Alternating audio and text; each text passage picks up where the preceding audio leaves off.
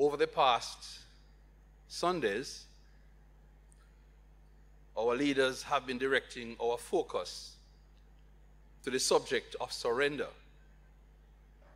And by now, I think you would have drawn the conclusion that they are taking us to examine more deeply and more specifically our spiritual growth, development, our spiritual maturity. So for all the discussions we have had so far, you would have noticed that there's a thin thread that ties them all together. That they all are focusing our attention, our energies, on the whole matter of becoming more of the person God wants us to be in Christ Jesus. The topic that has been assigned for today is prayer and the word in a surrendered life. Prayer and the word in a surrendered life.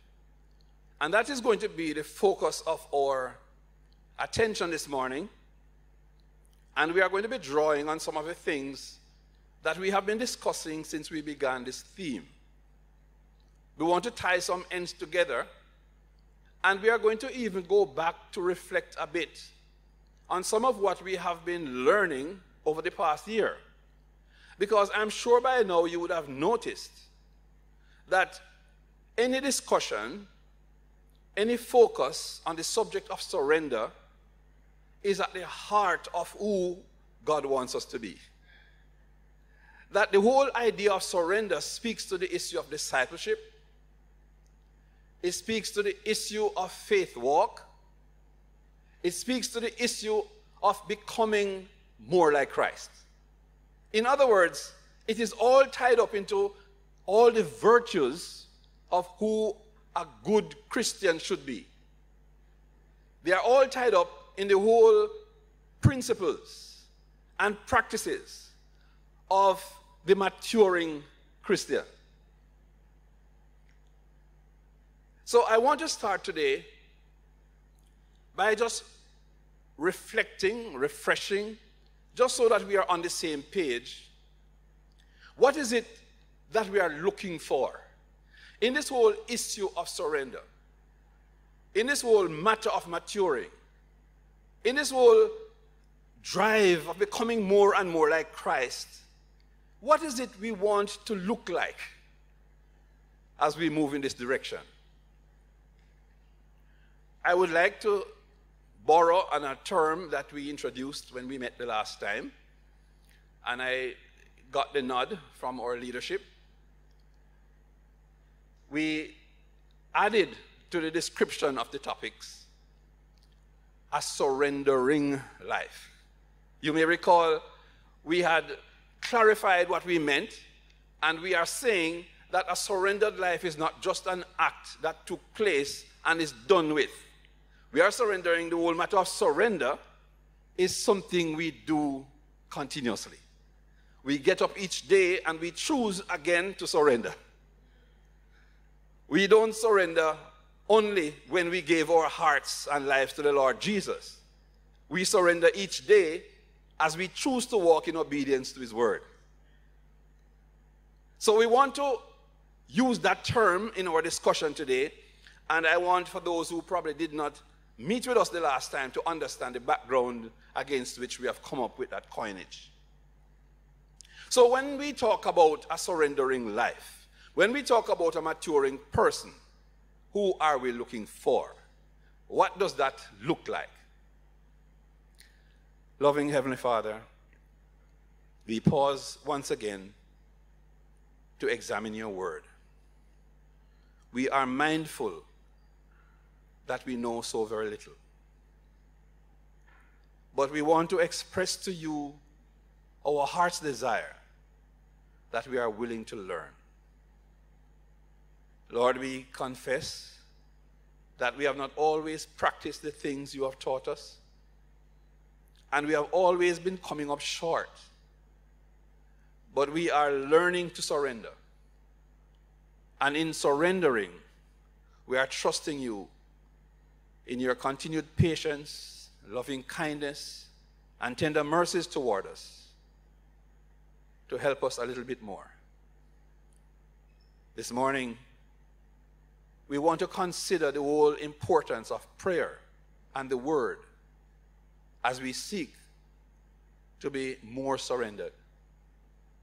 We look to you today because we know we can't do it without you.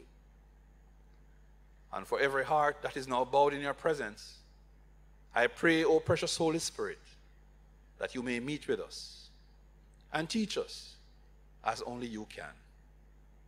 Hear us, we pray, because we ask these mercies from hearts that truly love you. In Jesus' precious name, amen. Amen. So the maturing Christian is not a perfect person. I know there are times when the world will look on us when they find out that we are Christians, and they are expecting that as Christians you don't make mistakes. You don't do anything wrong. And the moment you do something that in their view is not Christ-like or Christian-like, they are ready to chastise you.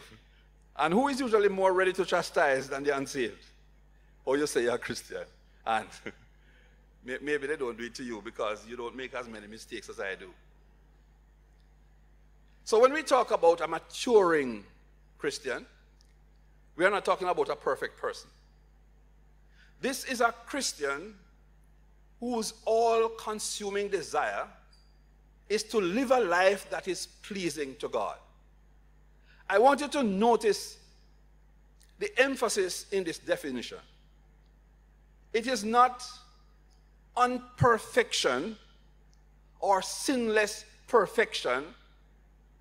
It is on a desire that is all-consuming and pointing in one direction to honor and please the Lord. So for those of the Bible scholars who are among us today, whether virtually or otherwise, who would have examined the life of David, for example, would have also noticed that the Lord gave him a commendation that we have never seen anywhere else in the Word. That David, the same David, not this one, who not only plotted, but schemed in such a way to make sure that his sins were covered. The same David who God said, you are disqualified from constructing my temple because your hands are filled with blood. This same David, God Almighty said, was a man after his own heart. And I know those who like to judge the Christian would have written off David long time. Because David is not the kind of Christian that we have at Bethany. But here the commendation, and here it is coming from. Have you ever stopped to wonder why? Well, here is the secret. God is interested in the heart. God have found in David a man whose true desire is to honor him. Oh yes, he blundered. Maybe that is not in the right word. But he got a commendation from the Lord that I would love to hear one day. So this person that we are talking about is someone who is growing and is somewhere on the rung of the spiritual ladder. Maybe they are behind you, maybe they are above you, but they are working their way up the spiritual ladder. And it is obvious because in their speech, in their actions, how they conduct business, it is obvious that the Lord is with them. This person is a healthy, maturing, surrendering Christian. So when we talk about someone who is surrendered or someone who is surrendering, this is the person we are expecting to see. So there might be a few persons that you might want to put back on your list who you had written off.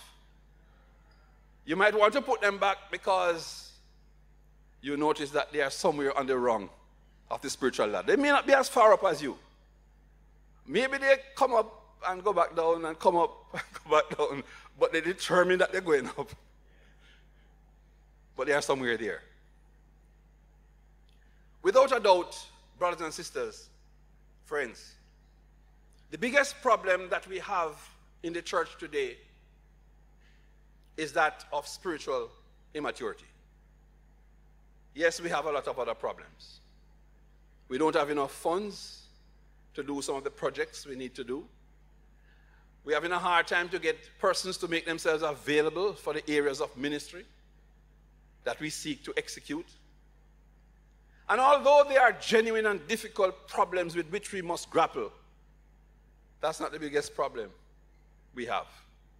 Our biggest problem is our immaturity. We get ourselves into all kinds of problems by saying immature things, by making immature decisions, by acting in immature ways.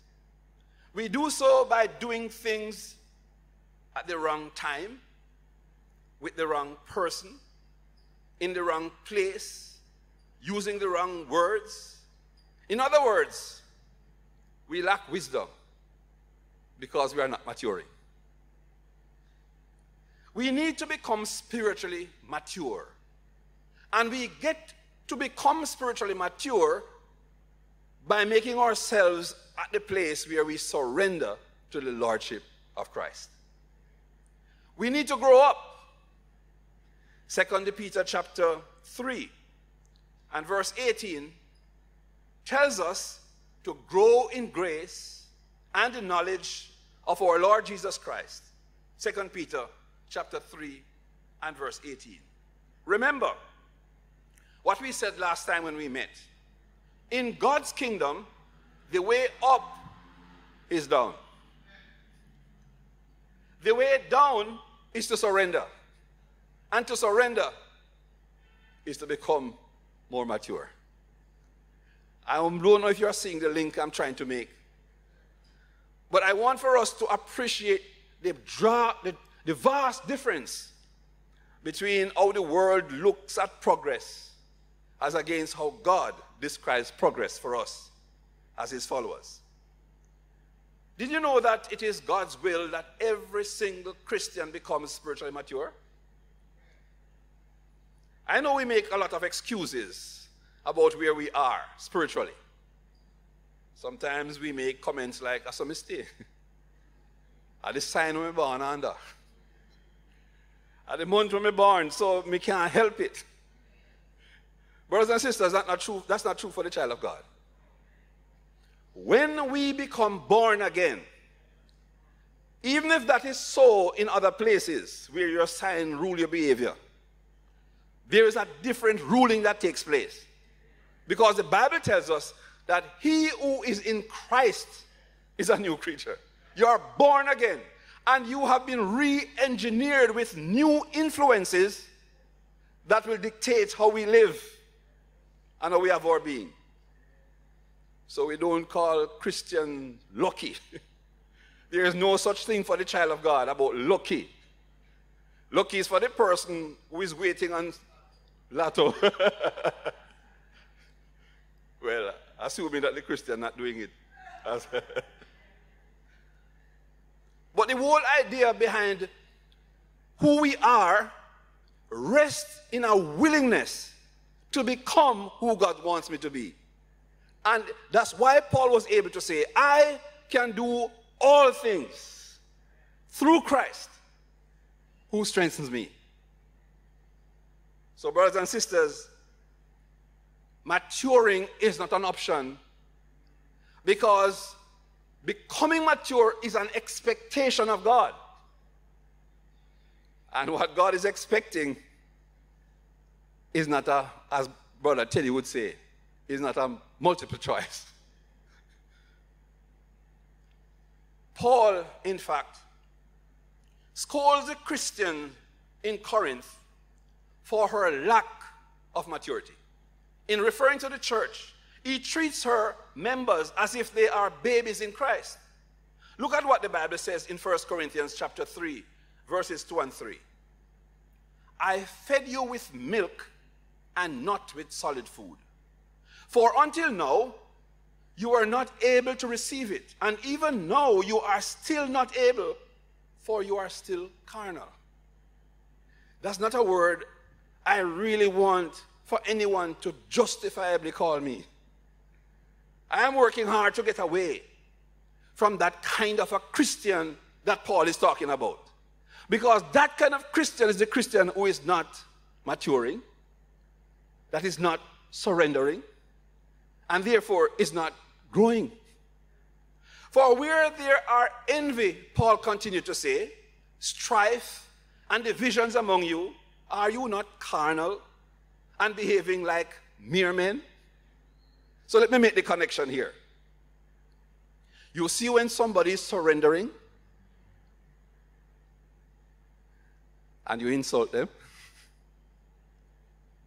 you get a different response from the Christian who is not surrendering. You see the Christian who is not surrendering? When them respond, you will never ever do it again. I wasn't going to say, how I think some people would respond. But let me just say, just so that I don't get thrown off the platform. They fix your business. Yeah, some of us know used to be with tongue, they used to say that sticks and stones will break my bones, but words will never hurt me. Not true. Let me tell you something, brothers and sisters. Words break more than bones. We are now learning from the specialists that words from significant others in our lives can permanently paralyze us, and you never reach your objectives in life, because when those words are finished with you, you feel like nothing. And that is why I'm really grateful for the love of God. Because had it not been for the love of God, some of us, I don't know where we would end up. But in his mercy, in his grace, he sought us who are nothing. And he makes us into something. That's why some of us are able to have some kind of sense of worth. You hear psychologists working with people, trying to help them to find back their sense of belonging, their sense of focus, sense of direction. And they will do all kinds of interventions like psychoanalysis in order to determine where the breakdown began, how it has been sustained, and how to break it. Brothers and sisters, let me tell you something. When we surrender to the Lord Jesus, all of that will smash up. He takes care of all the details. And I know I'm not talking to people who don't know. I know that you're fully aware. So Paul was kind of harsh. But sometimes we need to wake up each other with some firm words. Sometimes we need to say to a brother or a sister, you're going over the gully. If you continue along that road, you're going to drop in a precipice. But sometimes, especially these days, we're hearing about corporal punishment and how wrong it is. And we should not put that on our children. Matter of fact, in certain places, certain jurisdictions right now, if you do that, you find yourself in prison. I am so glad it don't come into law, or it didn't come into law back then. You ask Alison. It works. It works. But of course, it must be done in a context. Because God does it too. God has his time when he issues hard words. But he issues his hard words against a background of love and care and a desire for us to do better. I know I'm getting in some trouble with some people today, but I prefer to get in trouble with you than to get in trouble with God. Because I tell you, it's far easier on me than some people. You know, one of the purposes of the church, and you know there are many, is to help us to grow. Is to help us to get to that place of maturity where we are able to handle the knowledge that is being imparted to us. Paul was very upset that he had a group of children that he has been teaching, that he has been nurturing, and he wants to give them a certain kind of food because that's where they should now be. And he's saying, "Oh, no, I can't stop giving you milk."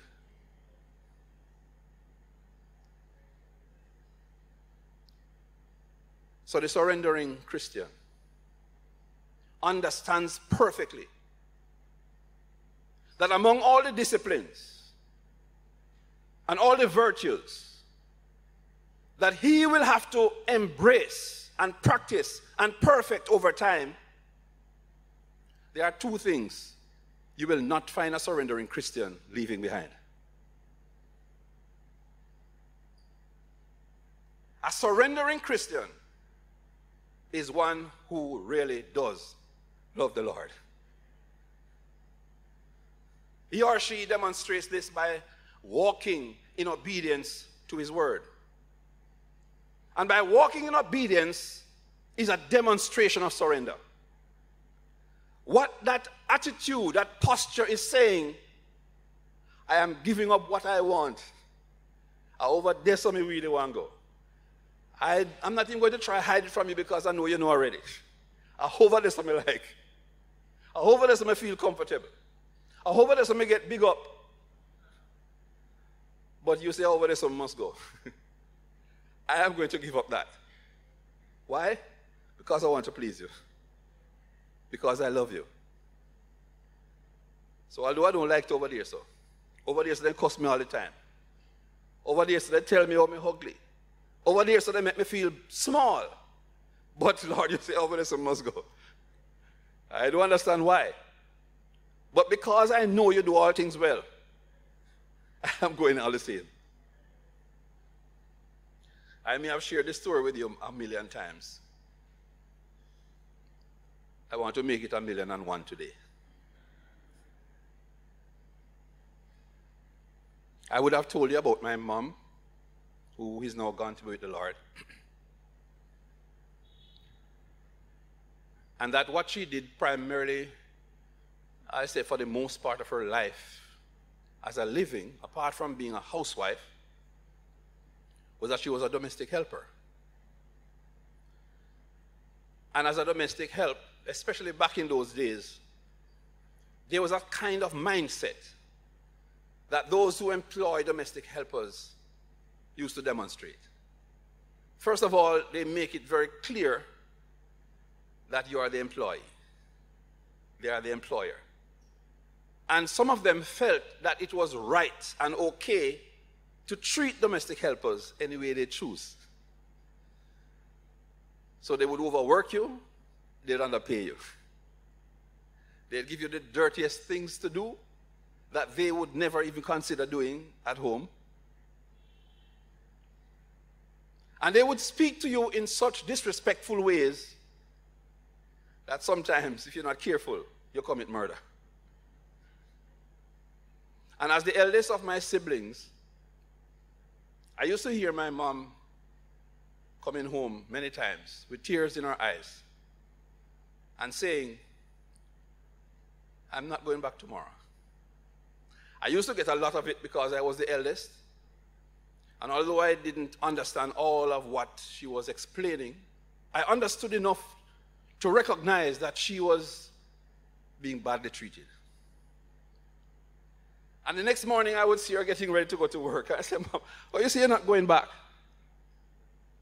And she would turn to me and the other children and say, I'm going back because of you.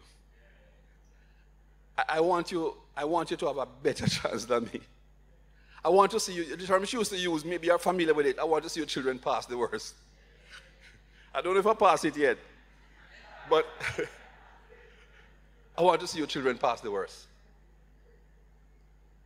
And you know, it's when I got older and started to think back, I realized that there was, and there should always be in the life of the child of God, that's something that makes you want to do the things that God wants. Above everything else, that is what you want to do, even though you don't like it. But you know the God that we serve is so good that the things he asks us to do, he arranged it in such a way that we find joy doing it. Have you noticed that?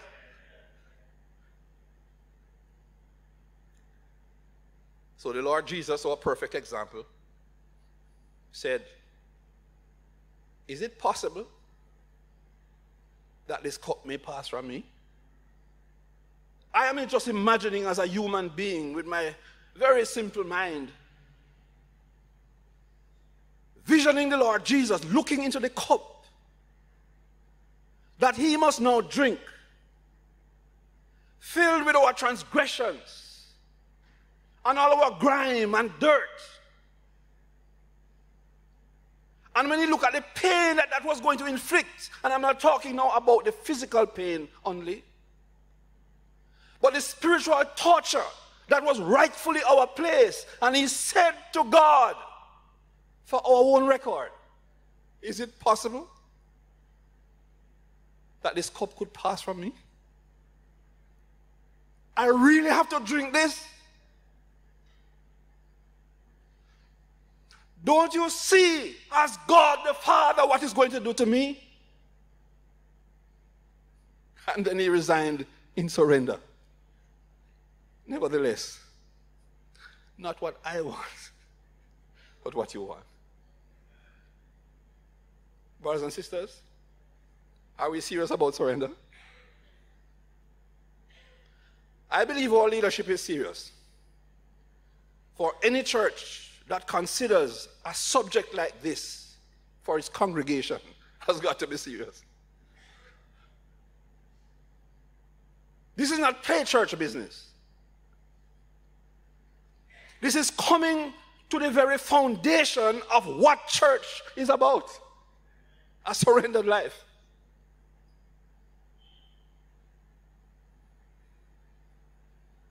So when a decision is to be made or a direction is to be taken, what this maturing Christian is pondering most is, what does the Bible say? Not how I feel, or is this what I think, or I don't see anything wrong with that. The big question and the only question that matters to the maturing, to the growing, to the surrendering Christian is, what does God have to say about this? No excuses. Straight up. How will God want? I'm sorry for my listeners overseas. What is it that God wants? How will we find out what God wants? The only way is to study his word. One of the disciplines of the life of a disciple. One of the disciplines of the life of a surrendering Christian. If I am going to know how to please the master, then I must know what the master is saying. And the only way to do so is to study his word. Paul, in writing to his young spiritual son, in 2 Timothy chapter 2 and verse 15, implores him, study to show thyself approved unto God. And I want you to notice this, unto God. Not unto men. Study to show thyself approved unto God, a workman needeth not to be ashamed, rightly dividing the word of truth.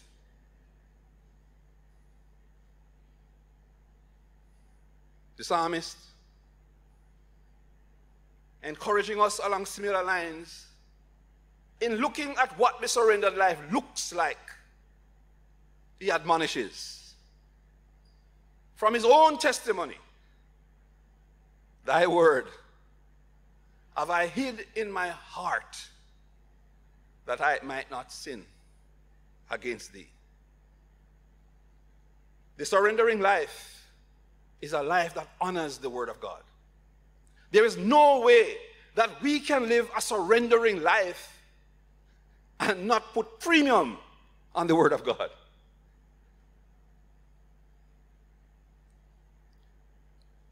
And let me close.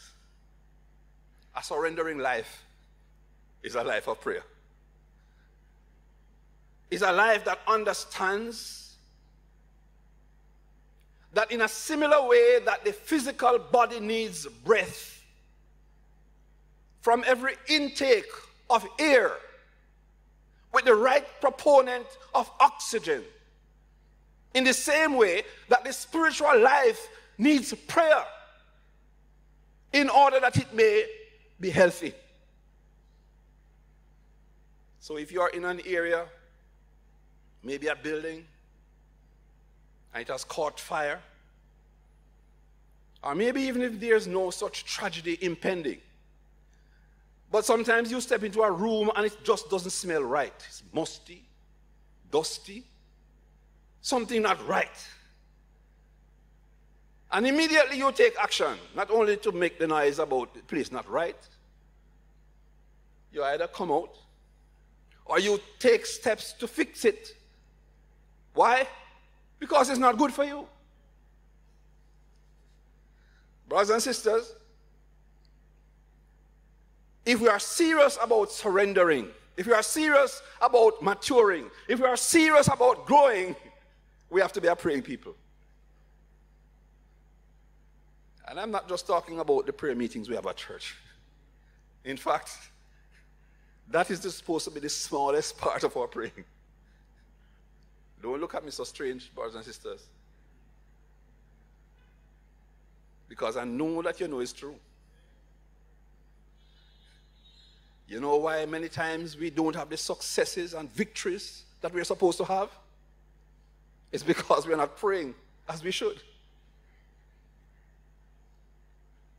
So let me see if I can link it in an illustration. The maturing Christian understands that the moment his or her gaze is not on the Lord, anything is likely. Anything is likely. You must have watched some of these sporting events. And I have developed quite an interest in mixed martial arts. I love to watch it. But sometimes I can't wait for the end to come.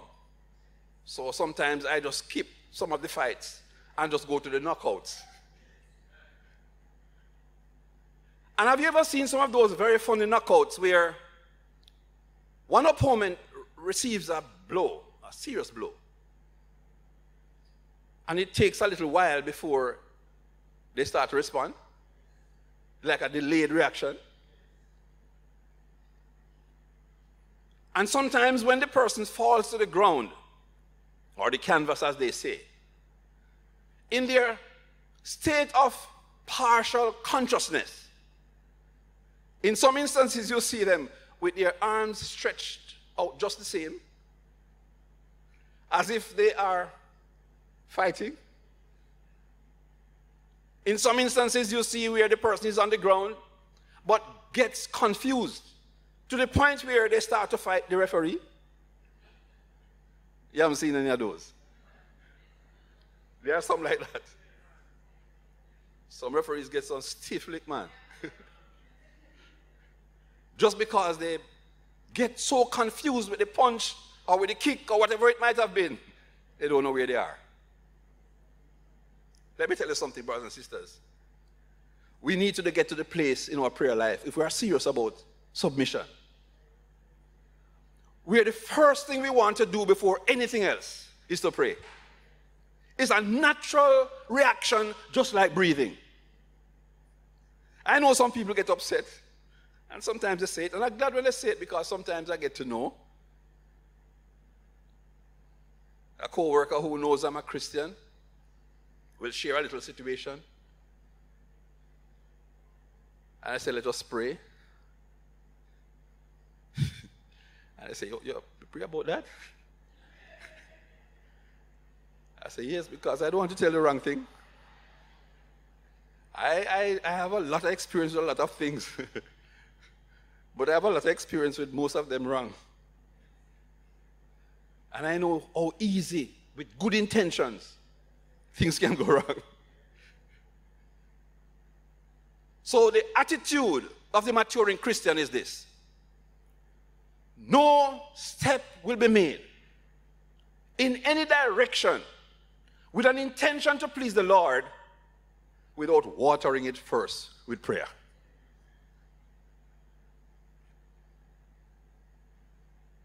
So Paul, in writing to the Christians in Thessalonica, in chapter 5 and verse 17, encourages them, pray without ceasing.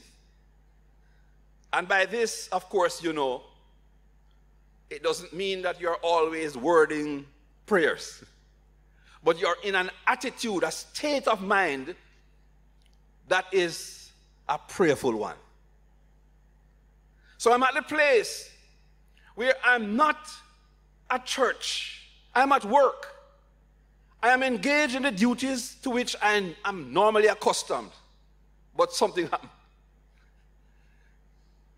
And like the disciples on the Sea of Galilee, they can just say, Lord, save me. You remember Peter?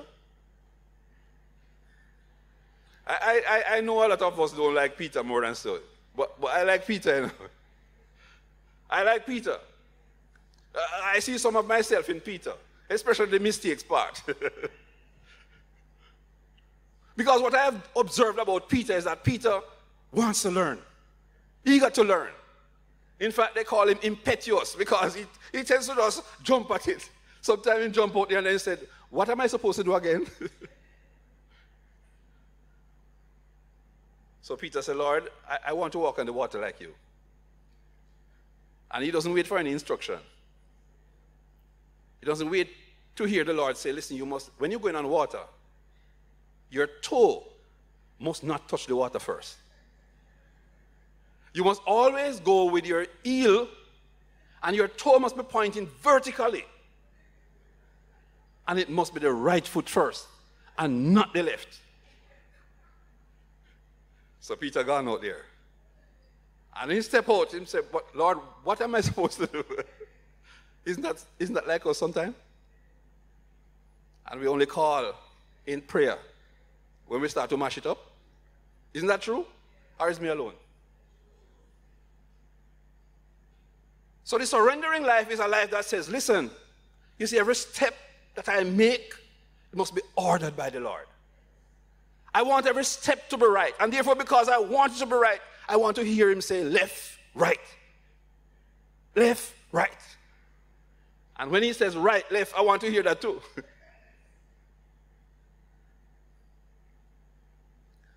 So let me close by mentioning 4 things that the surrendered life should never forget about prayer. I won't be able to build on each of them because I think my time is gone. But I think you'll be able to relate to them very well. The first one, a surrendering life prays and puts premium on prayer because prayer builds relationship. Christianity offers a genuine relationship with our living God. I don't think I can say it too many times.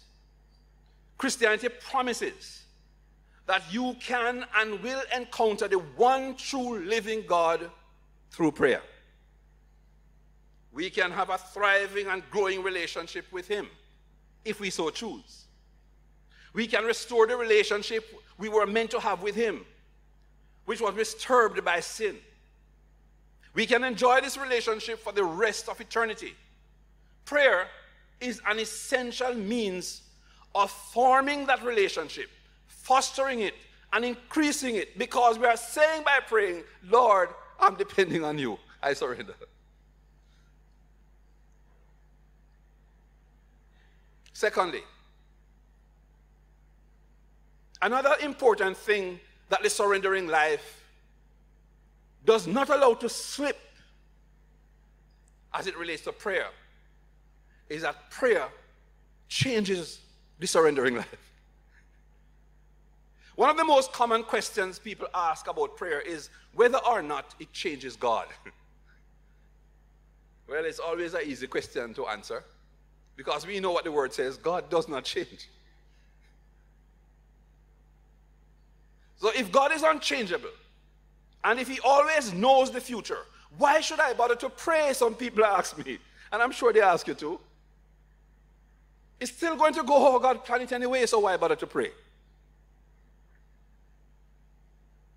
This is a really valid question with at least two answers. In the first place, prayer does not change the unchangeable God, yet it still does make a difference. God ordains not only the end of all things, but the means to all things as well. I mentioned that when we spoke the last time, and I shared with you that when we are willing to surrender to God and allow him control of our lives, he arranges circumstances around us. You remember? You don't remember. So God can arrange the circumstances around us in such a way. He wants to move you next door, but he sends you all the way to Spanish Town, and then to Old Harbor, and then carry you back to Kingston. And when you come back, you settle you down next door. And you say, what a waste of time. What a waste of money. The disciples had difficulties with the Lord like that. When they looked at the woman who came to worship with her expensive oil, they said, what a waste. Because they were missing something of value. You see that journey that the Lord allows us to go on? It's for a reason. You're not going to survive next door until you get the lessons that come with going to Spanish Town, and not Old Harbor first. Spanish Town, then Old Harbor, then Kingston, then come back. Are you with me? All right, I need to stop now.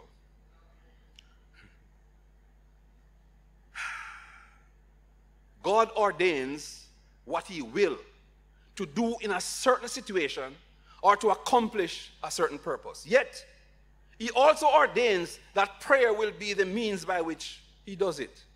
You know, I've been having this pain for 2 weeks straight, non-stop. Who is praying? Show up your hand because the pain gone. Thank you. Maybe Alison don't have to do anything. Oh, thank you, Lord. God acts through prayer, not apart from prayer.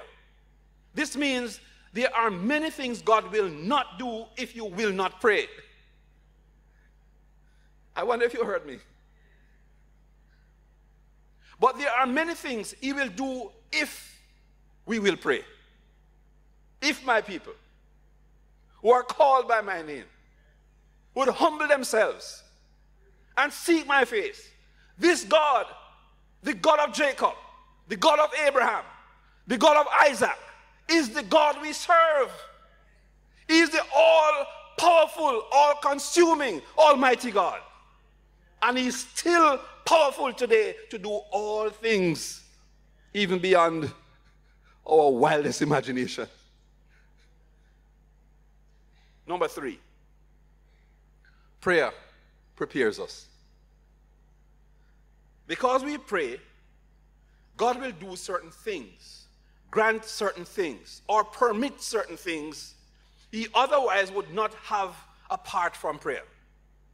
Prayer is one of the means he uses to prepare us to receive whatever he gives and whatever he does. If God extends grace, great grace, mercy, great mercy to us, prayer will prepare us to receive it without pride and without presumption. As I was driving in this morning, I was listening to one of those programs on the radio, and they were doing an interview with members of the Grace Thrillers. And one of the questions that the interviewer asked was, looking back at your achievement as such a great gospel group, what is it that kept you to remain humble? And before they answered the question, they played one of their popular songs. You know the song I'm talking about?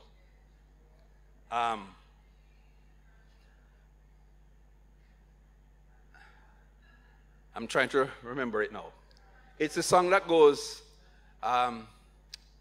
if I consider myself too high, bring me down. You know the one I'm talking? That's the one. And I tell you something. You know, I've always admired Grace Thrillers. Well, some of you who are close to me know that.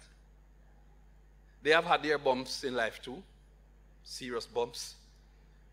I have been close to some of the members of the group, the older group. And they have had their experiences too in their walk. And they will tell you, they talk about it quite openly. And that song came out of an experience that they had as a group. There was a turbulent time that they had when the group was almost completely destroyed. And one of the things that was happening at that time was that the main person responsible for the group had taken a kind of attitude in the way he treated those who made up the group. To the point where some relationships got destroyed. I don't want to say too much about that. But just to say, God has a way of preparing us. And sometimes we resist the preparation because we don't like the work that is involved. Sometimes we resist the preparation because when the Lord is preparing us for something, it's not really so nice. But if we are able to do what Paul encourages us to do, and he says, endure hardship as a good soldier of Jesus Christ. And he's saying, in other words, listen, God has something nice, man. Just wait now. Just hold on a little bit. I know it's hard, but hang on a little. I don't know how many times you have been a little ashamed, like myself. When just shortly after we give up, we see what the Lord is doing. I tell you, it's a terrible feeling. Terrible feeling. And when that happens to you, you want to make sure that, listen, the next time, no matter how long it is, I'm going to wait on you, Lord. You are right. They that wait upon the Lord shall renew their strength. It's a serious thing. They shall mount up with wings as eagles. They shall run and not be weary. They shall walk and not faint. It's a serious thing. But you know, we all want to be mature, but we want it now. Maturing takes time. You go to the market, and I know Brother Teddy go to the market as often as me, not the same one, but I know. And you just need to look around on the produce. There's nothing that is allowed to get fit anymore. Everything half-baked. Green mango. And I was going to say green pepper, but I want you to get the point I'm making. Immature pepper. Sometimes you buy the yam, and when you start to peel the yam, you see the upper layer of the skin of the yam, underneath it green. can't wait. We are an instant generation. Everything must happen now. Instant coffee. They have cooker now. They don't want any slow cooker. Instant cooker now. Everything. And as a result, all the problems that come with instant. There was a time when we used to grow children. We give them time to learn how to be children, enjoy childhood. And then they come, before they can even walk, they have on everything that the adults are wearing. Ears ring, nose ring, all kind of ring out them ears. We want it now. But God says, wait. Lastly, I know you fire me now. Prayer brings results. Because we are in genuine friendship and relationship with God, He answers our prayers. At the most basic but astounding level, prayer works. It works. Believe me, it works. God is not obligated to anyone and does whatever He wishes because He's God. But He chooses to act through prayer and because of prayer, not apart from prayer. This means that prayer brings results when we invoke God on His terms, when we approach Him the way He says, when we does it His way. Prayer makes a difference to the world. Matthew chapter 7 verse 7 reminds us, ask and it shall be given you, seek and you will find, knock and it shall be opened unto you. If it goes on, for everyone who asks receives. I want you to listen to this. And the one who seeks finds, and the one who knocks, it will be open. Or which one of you, if his son asks him for bread, will give him a stone? Or if he asks for a fish, will give him a serpent? If you then are evil, know how to give good gifts to your children, how much more will your Father who is in heaven give good things to those who ask Him? So, brothers and sisters, why should our hands be at our cheek?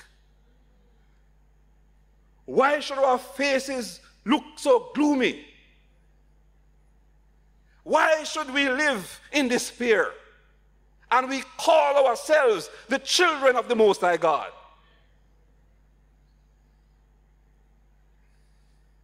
Let us talk to our Heavenly Father. He waits to hear.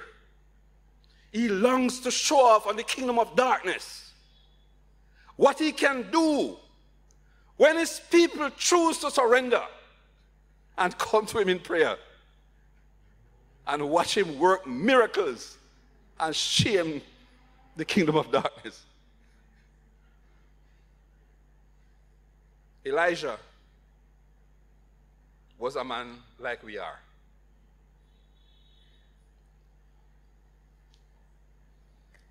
The Bible clearly demonstrated that he has his time when he was strong and he had his time when he was weak.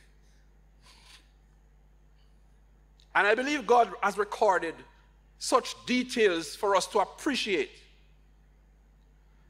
That those that He has recorded for our learning are men just as we are, with frailties just as we have. Yet, Elijah stood before God in total confidence of what God would do. And he prayed to God and said, stop the rain. And rain stopped. Then he went back to God and he said, Lord, please let it rain. And rain fell. Oh God, we need some rain in Bethany. Oh God, we need some Elijahs in Bethany. I believe that God is waiting. Have you ever sensed sometimes when we come together like this, that something is just about to, like we are just next door to something big? And it's like it just keeps eluding us. And it just keeps eluding us. You know how long I believe God has been wanting to do some big things here? But guess what? We refuse to surrender. God will not work in a life that is not his to control. God will not direct his mercies and power in a life that he does not control. God will not manifest himself among a people who are unwilling to give him control. And I tell you something, there are so many times when many of us have come to that place where we said, this year is it. I can feel it in the air. You know that song that we used to sing, that old time song? There's a feeling in the air that God and his resurrection power, that same one, is moving in this hour. He might be glorified, something like that. As I was preparing to come to you today, I had that feeling. You know, sometimes, like you, I get a little discouraged. Because I believe that God has been so patient with us. I believe that God has been so loving and long-suffering. But it's like there is a resistance to just make that next step. It's like there is just that something. I don't know what that something is. That is preventing us from just letting go and say, God, take control. And I'm just wondering if we are going to let that happen another year. Are we going to let 2023 be like 2022, 2021, 2020, 2090? When he has tugged at our hearts so many times, and we have quietly sat at our seats, and we say, yes, Lord. And as we go through the gate, we forget it. I don't think that's what the Lord wants. And I don't think he's very happy with that kind of approach to our Christian walk. I just hope I'm not making too many enemies today. I hope you really understand that I'm just trying to be obedient, because I have some fixing up to do too. Maybe more than you. But I am very clear. As I bring this time with you to a close, I am very clear that we are not lacking in understanding of what God wants of us at Bethany. We are not lacking. You know where our lack is? We have an unwillingness to surrender. I'm going to beg you for a couple more minutes, because I believe that there are some persons who have been listening. I know we are a little late today. Bear with me, please. Bear with me a little longer. Who have been longing a long time for something to happen in our individual lives and among us here at Bethany. And I just wonder if, even if it's one person, say, today is my day. Today is my day. Brother Facey, include me in your prayer, because today is my day. Is there somebody like that? I'm going to sing that song. I know it's a song that you have to sing when you're really serious. So if I don't see you singing or hear you singing, it's all right. Because it's a song of commitment. And I don't just want you to sing it because you know it. I want you to sing it because you're saying, listen, I am not going to take any less than what God has to give me. But I want to use this opportunity to speak to my unsaved friends who are here as well. Because you have never said yes to Jesus, but you know that God loves you. You know that he has died for you. You know that he has made provisions for you. And you know that he wants you to serve him. And he has talked to you many times. And the truth is, this might be my last message. This might be the last time you hear me. I don't know what is going to happen the next minute. The Lord may come before church finish. And the question is, if he comes and you are not saved, God help you. And I mean that.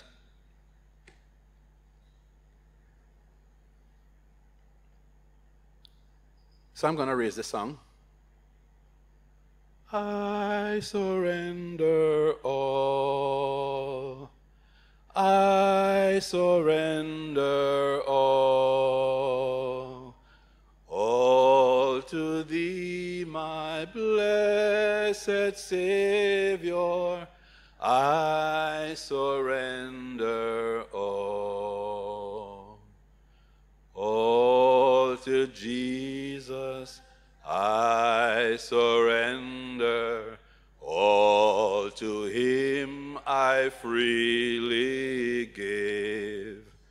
I will ever love and trust him, in his presence daily live. I surrender all. I surrender all to thee, my blessed Savior. I surrender all. We're going to sing the chorus one last time. And if this is where you are, I'm going to ask you to stand with me.